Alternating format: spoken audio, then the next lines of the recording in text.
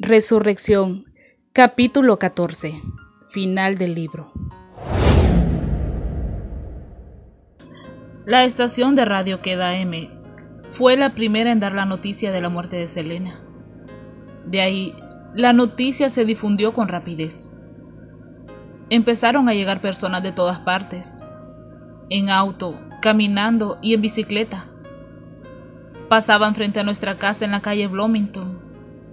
Muchos se detenían frente a nuestra cerca de eslabones de hierro para ir creando un sitio de adoración a Selena con globos y cinta de colores, peluches, dibujos, fotografías, notas escritas rápidamente, flores y banderas de todas partes.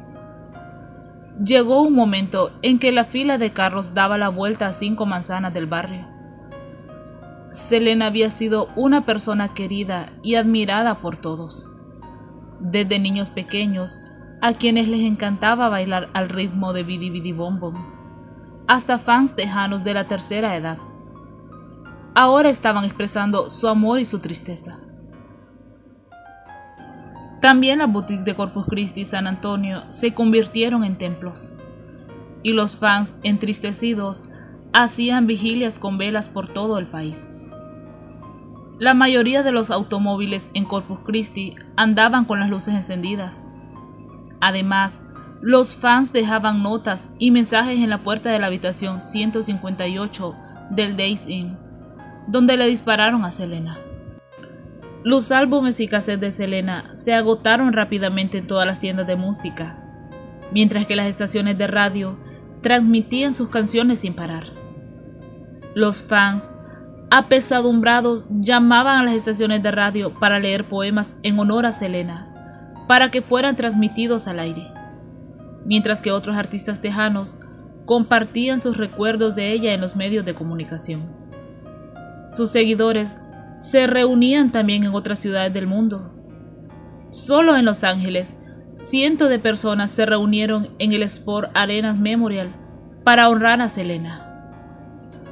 Siguieron llegando personas dolientes al exterior de nuestra casa durante meses después de la muerte de Selena. A veces, inclusive de noche. Estaban siempre en la calle, no importaba. De todas formas, yo no quería salir. La víspera del funeral de Selena en la noche, tuvimos un velorio para la familia y los amigos más cercanos en la funeraria. Yo aún no había visto su cuerpo. Me senté en la primera fila, tal vez unos 3 metros de los pies del ataúd, incapaz de mirar a otra parte que no fuera una mancha en el suelo, aproximadamente 30 centímetros de mis pies. Me senté ahí con su familia, solo mirando fijamente esa mancha, sintiendo cerca a Selena, pero sin poder mirarla, mucho menos acercarme al ataúd. Estaba paralizado por la tristeza. «Vamos, Chris», me decían todos. «Tienes que decirle adiós». «Por favor, no quiero hacerlo», les decía. «No puedo verla así». Todo parecía surrealista y todo este evento en la funeraria, al que asistieron miles de personas, con muchas más haciendo cola en el exterior toda la noche sin poder entrar, me parecía un simple espectáculo. No había tenido oportunidad de estar a solas con Selena. Apretaba en mi puño el anillo que había comprado a Selena para celebrar nuestro 2º aniversario de matrimonio. El anillo que escondí en la funda de su almohada en Jamaica.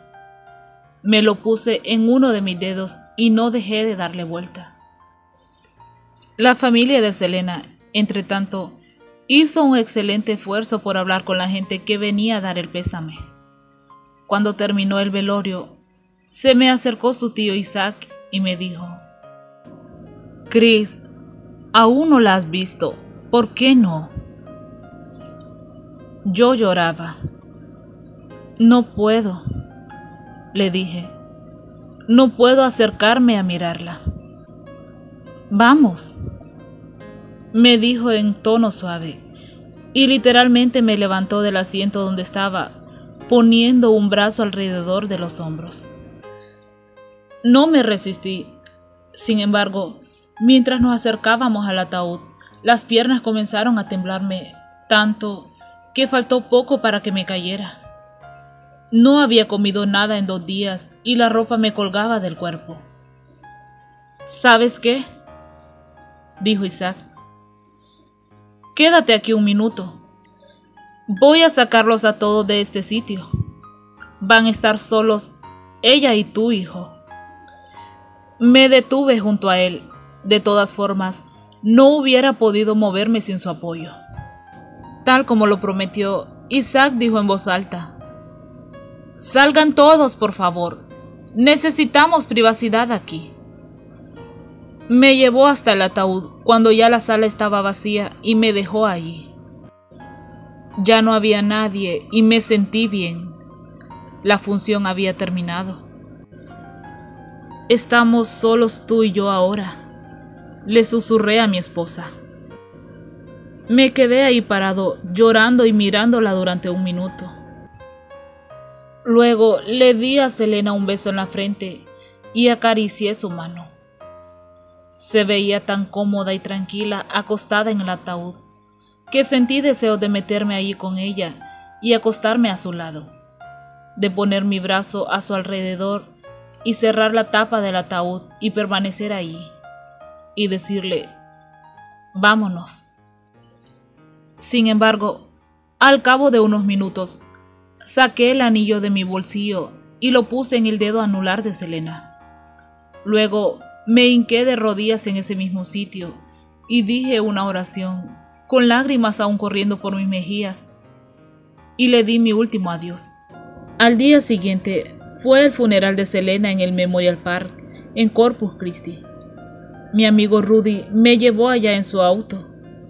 No recuerdo mucho ese día, fuera de que habían grandes nubarrones grises en el cielo, y consciente de tener el anillo de bodas de Selena en mi dedo meñique. Estaba demasiado abrumado para ver más allá de mi pequeño círculo de dolor. Ya me había despedido de ella la noche anterior en la funeraria, de modo que en el cementerio no quedaba nada más dentro de mí. No era más que un caparazón. Supe después que asistieron al funeral más de 70,000 personas y que celebridades como Celia Cruz, Madonna, Julio Iglesias y Gloria Estefan enviaron sus fans hicieron cola a todo lo largo de la orilla del bulevar por casi 1 milla para ver el ataúd de Selena cuando pasara camino al auditorio frente a la bahía. Rodeamos el ataúd cerrado de Selena de 5,000 rosas blancas, su flor favorita. Pedimos además a quienes fueran al funeral que pusieran rosas blancas sobre el ataúd. Para cuando fue enterrada, había una pila de casi 1 metro de alto de rosas blancas sobre el ataúd. La muerte de Selena tuvo un impacto tan alto que la noticia apareció en las primeras planas del New York Times por 2 días consecutivos.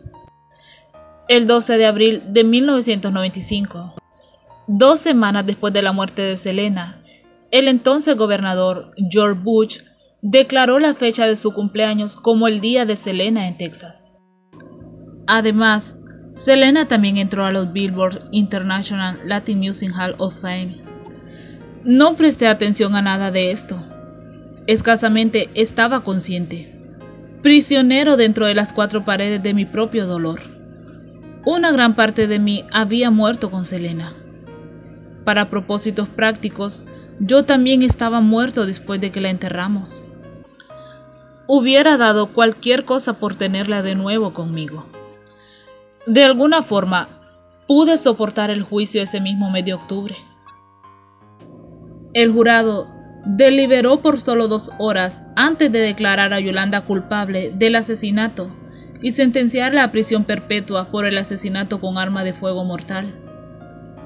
El juez que presidió el juicio ordenó que la pistola 38 utilizada por Yolanda para disparar a Selena se rompiera en 50 pedazos, que serían diseminadas por la bahía en Corpus Christi. Desde su celda, en la unidad vista a la montaña de Gainesville, Yolanda seguía insistiendo que era inocente, argumentando que el disparo había sido por accidente. Intentó además difundir rumores acerca de Selena y su familia en relación con todo lo imaginable y sobre cosas que nunca ocurrieron. Nadie nunca descubrió alguna evidencia que pudiera respaldar sus horrendos rumores. Yo no presté atención, seguía aturdido y nada de eso me importaba. Tenía escasa conciencia de sentir alivio de que Yolanda hubiera sido sentenciada a prisión perpetua. La muerte habría sido algo demasiado fácil para ella y merecía estar viva con conciencia de lo que había hecho. El sistema de justicia había hecho lo que había podido. Ningún veredicto podía cambiar el hecho de que Selena se había ido. Mientras tanto, yo seguía vivo, aunque muchos no habrían dicho que era así. Me quedé por un tiempo en nuestra casa de Corpus. Quería estar rodeado de la familia de Selena, de sus pertenencias y de nuestros perros. Cualquier cosa que me ayudara a mantener a Selena cerca a mí. Lo más difícil era irme a la cama en las noches. Selena y yo teníamos una cama tamaño king. Era tan grande que a veces me despertaba y bromeaba cuando la veía del otro lado, haciendo señas como si estuviéramos cada uno al lado de un río. Selena me respondía también con señas. Ahora, al despertarme estaba solo en una orilla del río. Ella lo había cruzado y yo ya no podía verla. Me alejé de todo. No quería ir a ninguna parte, no quería hacer nada ni ver a nadie. Solo trataba de ser. Hubo periodos en los que dormí mucho y otros en los que permanecí levantado por 3 días continuos. Comencé a beber en exceso. Los meses pasaban lentamente. Todos trataban de sacarme de mi pozo de dolor. Nada daba resultado. Dormía con fotos de Selena, retratos de Selena haciendo lo que hacía todos los días, como limpiar el polvo o jugar con los perros, porque así era como yo la veía. Incluso llevaba conmigo pilas de fotografías para poderla tener conmigo en todas partes, a donde fuera. Si tal vez iba a la casa de un amigo y estaba rodeado de personas que querían lo mejor para mí, seguía siendo ese tipo extraño, sentado solo en un rincón con mis fotografías de Selena. Mi dolor por su pérdida me atormentaba día tras día. A veces, Abraham insistía en que fuera Q Production. Él, Abby y Suzette volvieron todos a trabajar, aceptando el asesinato de su adorada hija y hermana, a su propio modo. Trataban de mantener vivo el recuerdo de Selena y esperaban poder llevarme con ellos en un futuro en el que yo ya no sentía que hubiera un lugar para mí. ¿Para qué querría vivir en un mundo en el que no estaba Selena? Cada vez que iba a Q Production, lo que no era muy frecuente, entraba y oía una exclamación sofocada de la tía Dolores, que trabajaba en la recepción. Dolores casi no me podía reconocer ya. Estaba tan delgado que los pantalones me quedaban grandes y las camisas simplemente colgaban de mi cuerpo. Todos trataban de obligarme a almorzar o cenar con ellos, pero siempre decía no tener hambre. Además, era cierto. Mi madre me visitaba con frecuencia. Trataba de ayudarme a unirme de nuevo a los vivos de cualquier forma que pudiera. Me hablaba, cocinaba y limpiaba la casa. Un día estaba lavando el baño cuando oí algo estrellarse contra el piso. Salí de mi estupor y corrí hacia ella. «Mamá, ¿estás bien?» Estaba de pie en el baño con la mano sobre la boca, mirando fijamente un frasco de tabletas que había caído al piso. Era un frasco de tabletas de ácido fólico que las mujeres toman durante el embarazo. Mi madre me miró con un interrogante en sus ojos. «Sé lo que piensas, pero no, mamá», le dije suavemente. Selena no estaba embarazada. Tomó por un tiempo estas tabletas porque le dijeron que el ácido fólico era bueno para el pelo. El hecho es que, antes de su muerte, Selena y yo habíamos hablado de tener hijos.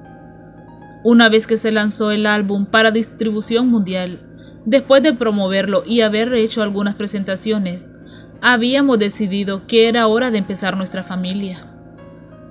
Si Selena hubiera vivido, ¿se habría convertido en la siguiente Gloria Estefan, conquistando las listas de música pop? Yo diría que sí, pero en cierta forma no importa. Selena y yo nos teníamos ya el uno al otro. Estábamos listos para construir la casa de nuestros sueños en esos hermosos 10 acres de terreno en Corpus y comenzar el siguiente capítulo de nuestras vidas. Ahora, daba gracias de que Selena no estuviera embarazada y de no haber perdido a mi hijo junto a mi esposa. Aproximadamente 6 meses después, el dolor por la muerte de Selena ya no era tan agudo ni constante. Había sido reemplazado por una sensación de vacío, tristeza que imaginaba que perduraría siempre, acompañada de ocasionales gritos silenciosos de desesperación, como cuando me recordaba el nivel tan hondo al que habíamos llegado los dos, como cuando descolgaba el teléfono para llamarla y me daba cuenta de la falta que me hacía escuchar su voz. Procuraba acallar mis sentimientos con drogas y alcohol, separándome cada vez más de una vida que ahora me parecía tan inútil. A veces, sin embargo, tenía momentos en los que lograba arrinconar mi dolor y trataba de empezar de nuevo. Ella habría querido que lo hiciera. Me repetía una y otra vez: tienes que seguir viviendo por ella. Siempre que podía, componía música y me refugiaba en mi guitarra. De alguna manera podía hacerlo. Podía expresar mi dolor a través de la música cuando no podía hacerlo con simples palabras. Fue por esa época cuando conocí a un carismático y talentoso cantante llamado John Garza, quien se convirtió en mi amigo y de muchas maneras en mi protector durante mis épocas más sombrías. John vino a vivir a mi casa y se aseguró de que yo llegara entero a casa cada noche, a pesar de lo que hiciera por escapar al cuerpo que atrapaba mi alma en su interior, evitando que me uniera con Selena. John y yo empezamos a trabajar juntos en la música, solo esporádicamente. Admiraba la voz de John, porque cualquier cosa que cantara parecía transmitir un torrente de sentimientos tras las letras que yo escribía.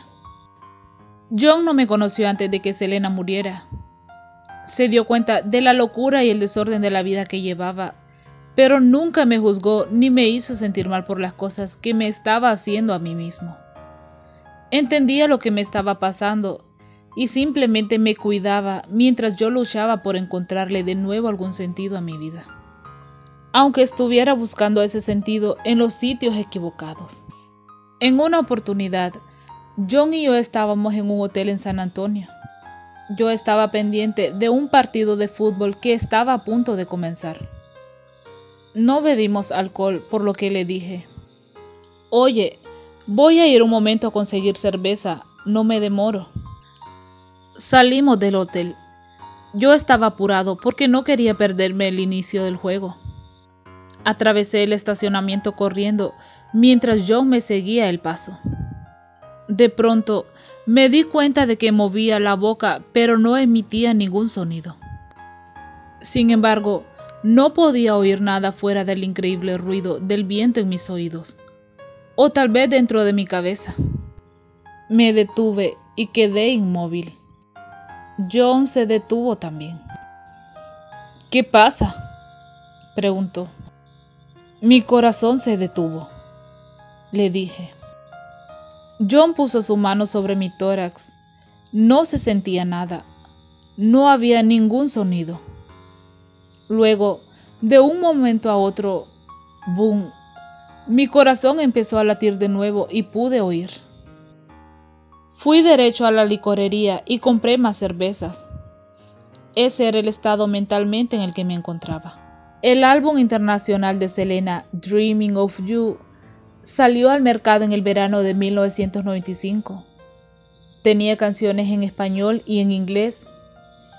Fue el mayor éxito musical de Selena apareciendo en el primer lugar en la lista Billboard 200 de los Estados Unidos. La primera vez que esto ocurría con un intérprete hispano.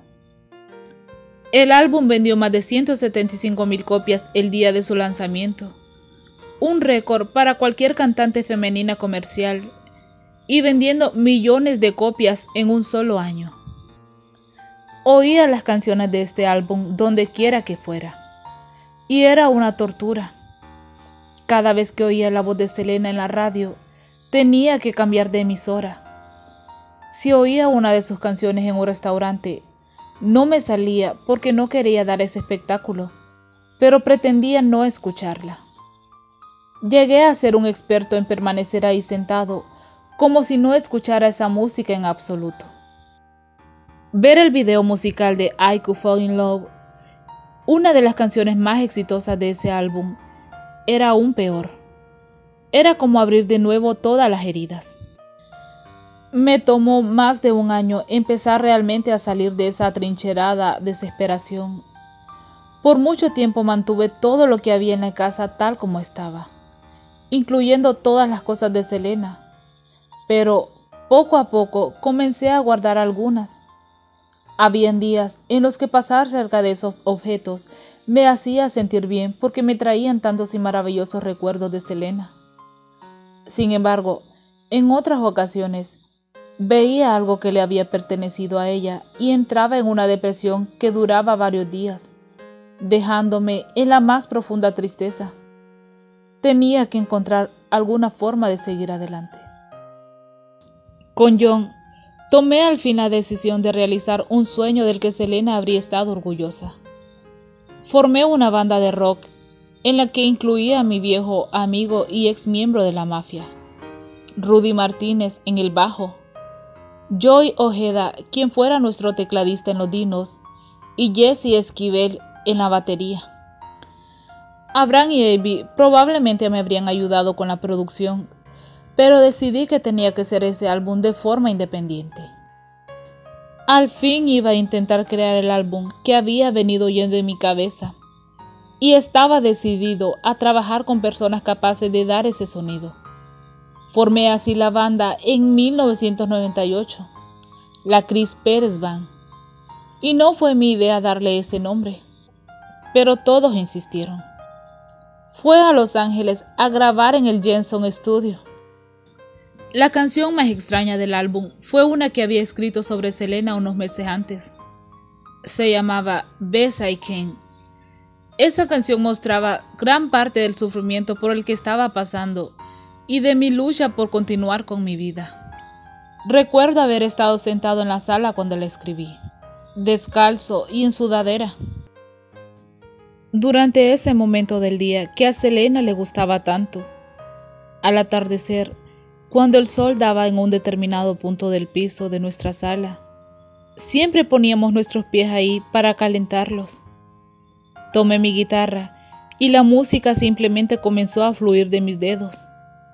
Una parte de mí sabía que era una buena canción, pero la otra parte no quería que nadie más la escuchara. No estaba dispuesto a revelar mis sentimientos al mundo, mucho menos a usar mi estrategia personal para vender un disco. Ya era lo suficientemente negativo que me conocieran como el viudo de la reina de la música tejana que fue asesinada, o como quiera que los medios me llamaran. Tampoco quería tener que oír a todo el mundo decir, sí, ese disco se grabó solo porque él compuso una canción sobre Selena. Está explotando nuestros sentimientos al sacar ese disco. Cuando terminé de componer la canción, me sentí bien y mal a la vez. Estaba dividido en dos. Las grandes canciones merecen ser oídas, pero esta sería exclusivamente mía. Dejé mi guitarra y empecé a escribir la letra. También eso me salió sin ningún esfuerzo. Como cosa rara, no solo para mí, sino para cualquier escritor de canciones. Normalmente, tengo que pensar en una canción antes de poder escribir. Luego tengo que revisar la letra una y otra vez, hasta que me parece perfecta. Sin embargo, con esta canción Fue como si el espíritu de Selena estuviera ahí para guiarme a medida que componía. No puedo deshacerme de este corazón solitario que sigue recortando. Cada día que vivo, lo vivo contigo y con todas las cosas que nunca haremos. El cielo tiene un lugar para las almas como la mía. Intento dejar mi pasado atribulado atrás. Sabes que es tan difícil dejar ir. Parado acá, con mi corazón en mis manos, sí estoy, intentando vivir cada día lo mejor que puedo. Cuando terminé de componer Besa y Ken, trabajé en la música para otra de nuestras canciones, Solo tú. Joy había escrito la letra y la dejó en una hoja de papel sobre mi tablero de mezcla. Había pensado convertirla en una balada romántica, pero yo la tomé y decidí convertirla en una canción de rock. Para cuando llegaron John y Joy esa noche, tenía 2 canciones para mostrarles. Toqué Solo tú por primera vez y trabajamos juntos en ella por un rato. Luego le dije, también escribí esto otro, pero antes de mostrárselas, quiero que sepan que no quiero que esta canción se publique jamás. Saqué la letra, me senté con mi guitarra y comencé a tocar Besa y Ken. ¡Wow! Dijeron ambos cuando terminé. Tenemos que hacer al menos un demo aunque no quieras publicarla. De modo que grabamos Besa y Ken con todo el equipo de estudio, pero sin intenciones de incluirla en el álbum. Sin embargo, cuando llegamos a Los Ángeles y empezamos a grabar, fui derrotado por los votos de los demás miembros de la banda y por quienes trabajaban en nuestras disqueras. Hollywood Records, que había escuchado accidentalmente el demo y se enamoraron de esa canción más que de cualquier otra. Entre todos se las arreglaron para convencerme.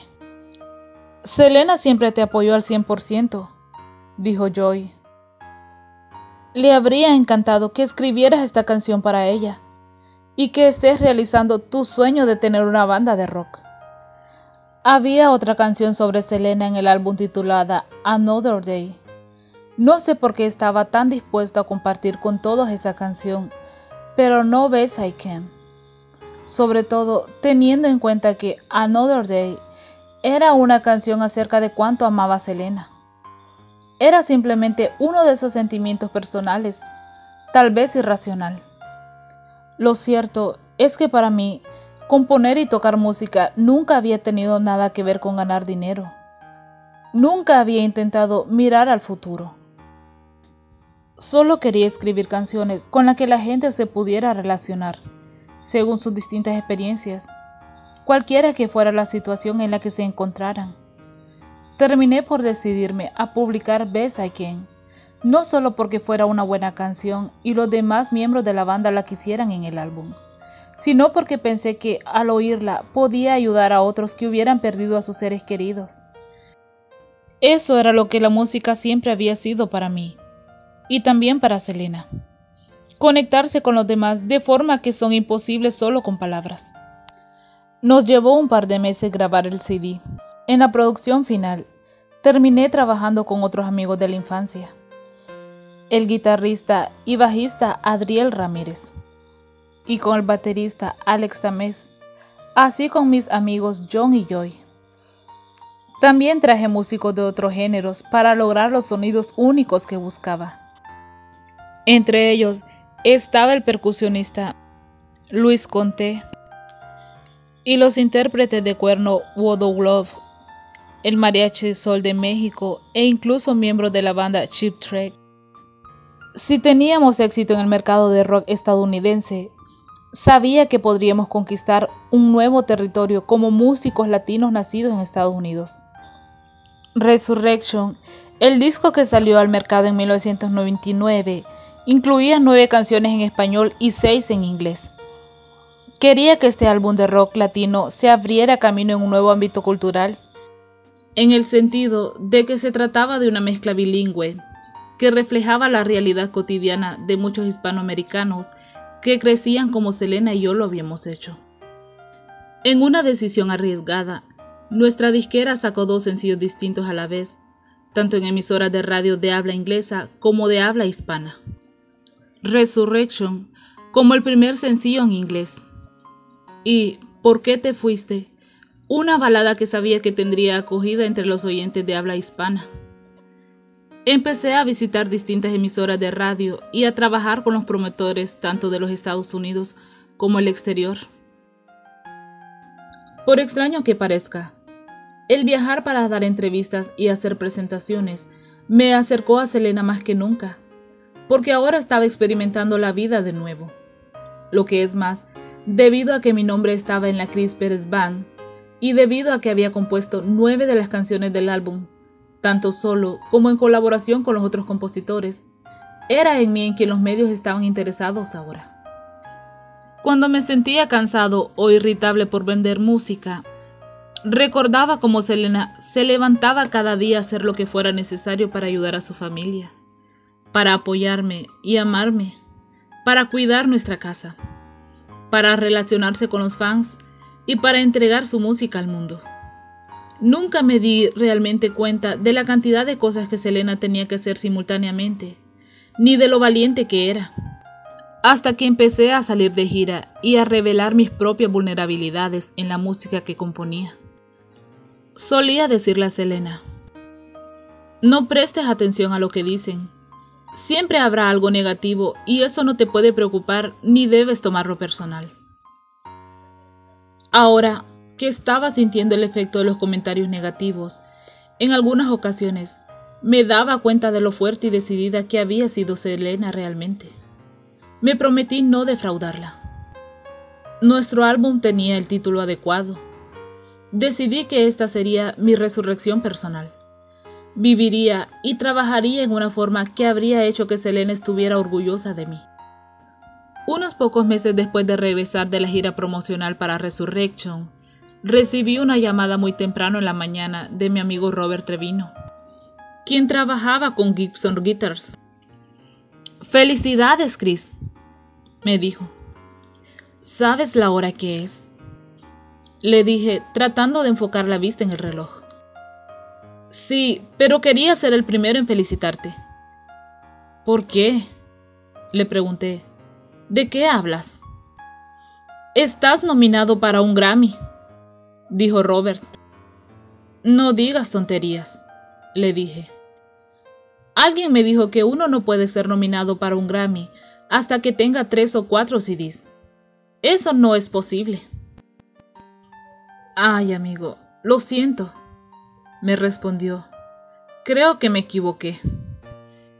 De todas formas, yo le pregunté: «¿Dónde escuchaste eso?». «Estoy en internet. Las nominaciones se publicaron hoy», dijo Robert. «Bueno, creo que leíste mal», respondí. Pusimos fin a la conversación, pero naturalmente tuve que ir a verificarlo personalmente. Así era, mi nombre estaba en la lista. De inmediato llamé a Robert para disculparme. «Tenías razón, estamos nominados». Él se rió. «Te lo dije, pendejo». «Sí, está bien, no importa, porque mira con quienes estamos compitiendo», le recordé. «Nunca lo obtendremos». Sin embargo, haber sido nominados. Llamé a todos los miembros de la banda y les di la noticia. Decidimos ir a Los Ángeles para la ceremonia y ver el show, solo por divertirnos. Al entrar al teatro, vi a Abby y a su compañero de banda, Cruz Martínez. Estaban vestidos de forma bastante extraña.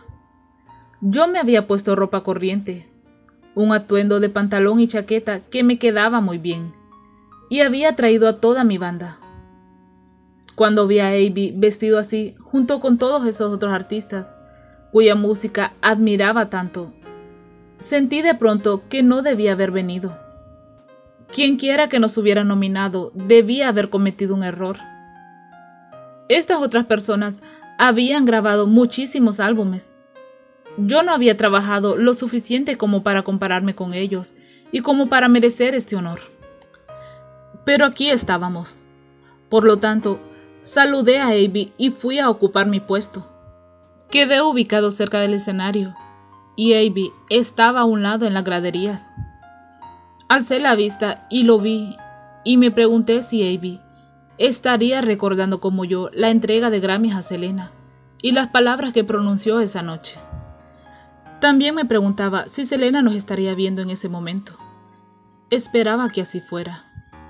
Sabía que esto la habría hecho sentir muy orgullosa, ver que tanto su hermano como yo estábamos sentados aquí. Además, se estaría riendo con esa risa suya característica al ver lo nervioso que estaba. Podía imaginarla diciéndome: «¿Ves lo que hiciste? Al menos tú no tienes que preocuparte de irte a enredar con tu vestido». A mi categoría le correspondía el primer turno.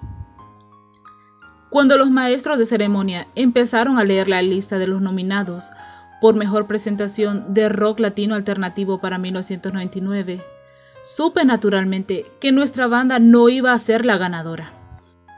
Estos otros músicos eran buenísimos, muy artísticos, y tenía CD de todos y de cada uno de ellos, porque me encantaba su música. Podía apostar con mucha seguridad que no podría decirse lo mismo acerca de mi CD. Probablemente ni siquiera sabían quién era yo. Luego abrieron el sobre y dijeron: «El ganador es...».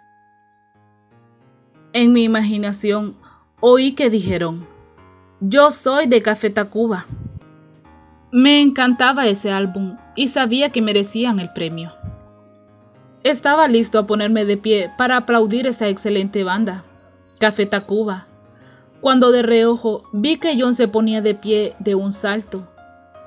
Me giré a mirar a los demás miembros de la banda, que estaban todos de pie, mientras que yo permanecía sentado. Todos empezaron a aplaudir y a hacerme señas para que subiera al escenario. «¡Ganamos, amigo! ¡Ganamos!», dijo John. Me puse de pie y caminé hasta el podio, consciente de que si Selena me pudiera ver, estaría sonriendo. Después de todo, lo único que hice fue grabar el mejor disco con los amigos y músicos que admiraba. Jamás imaginé que ganaría un Grammy. Pero Selena siempre había dicho a los niños a quienes les hablaba por todo el país: «Nada es imposible si nos esforzamos de verdad». Esto incluye recoger los trozos rotos de tu vida. Selena ha seguido teniendo un profundo impacto en el mundo. Dreaming of You apareció en la lista de revista Billboard como uno de los discos más vendidos en 1995. Ese salto a la cima hizo que Selena fuera una de las mejores intérpretes de la historia. Solo Janet Jackson había llegado más alto en ese momento. Después del lanzamiento del álbum, las canciones I Could Fall in Love y Dreaming of You ocuparon también los primeros puestos en la lista del mundo entero. La familia de Selena creó en su honor la Fundación Selena, una organización de beneficencia cuya misión es ayudar a los niños en crisis y a los pobres y a los ancianos. La fundación recauda dinero a través de donaciones y de la venta de los discos de Selena, así como los productos de Q Production. También manejan el Museo de Selena en Corpus Christi. Miles de personas viajan aún a Corpus Christi de todas partes de los Estados Unidos y América Latina cada año para visitar el museo, la tumba de Selena y nuestra antigua casa. El 27 de marzo de 1997 se estrenó la película Selena, dirigida por Gregory Nava, con Jennifer López en el papel de Selena. La película presentó ante una nueva generación de fans la vida y música de Selena. 6 años después, le rendimos tributo con un concierto en el Estadio Dependiente de Houston, bajo el título Selena vive.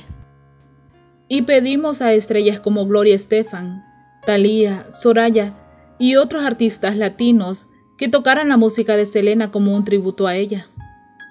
A este concierto asistieron más de 65,000 personas. El evento fue grabado para la televisión y se convirtió en uno de los programas de televisión en español más visto en los Estados Unidos. Por otra parte, el 16 de marzo de 2011, la Oficina Postal de los Estados Unidos sacó una serie de estampillas llamada Leyendas Latinas, en memoria de Selena y de otros grandes músicos latinos como Tito Puente y Celia Cruz. Mi vida continúa. Más que todo, estoy agradecido con Selena por haberme enseñado el significado del amor. Tuve la suerte de volverme a casar y tener hijos. Habría querido tener una familia con Selena, como siempre lo planeamos. Sin embargo, sé que fue Selena quien hizo esto posible para mí. Me mostró cómo bajar la guardia y abrazar la vida. Solía hablar frecuentemente con mi familia por teléfono, pero solo después de que me casé con Selena abrí realmente mi corazón. Ahora, cada vez que puedo, digo a mis amigos y a mis miembros de familia que los amo, porque sé que puede no haber otro mañana con estas personas que quiero tanto. Sé que si Selena estuviera aquí, me diría que me ama y que no me preocupe, porque volveré a verla un día. Selena me inspiró e inspiró al mundo. Entregó a sus fans todo lo que necesitaban, desde música bailable hasta baladas muy tristes.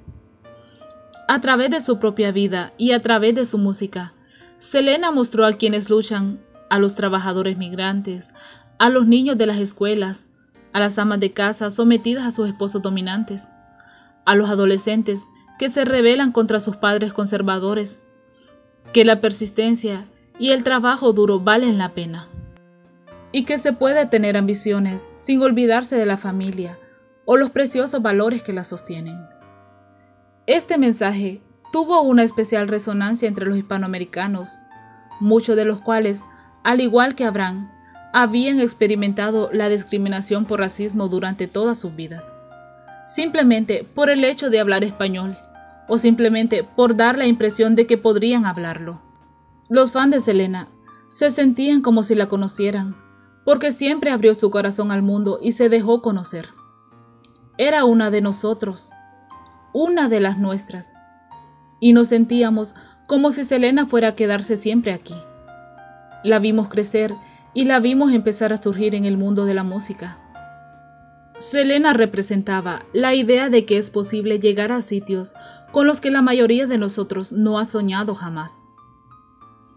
Selena, sigo soñando contigo.